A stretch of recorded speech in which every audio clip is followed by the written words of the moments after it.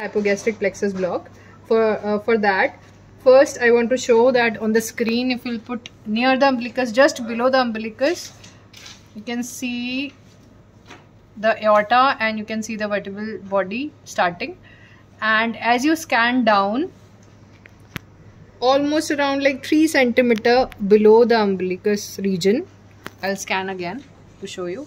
Here the aorta is full together, one, and then it divides further, and here it becomes almost around like 3 centimeter below the umbilicus.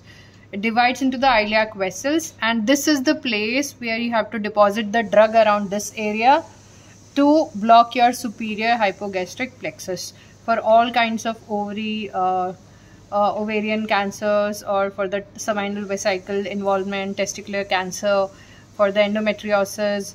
All these, there are many indications for the superior hypogastric plexus block that you can do, and this will be around L5, L4, L5 vertebra region. And here at this place the iliac vessels divide, and here this is the target for the superior hypogastric plexus block. It can be easily done in case of thin patients.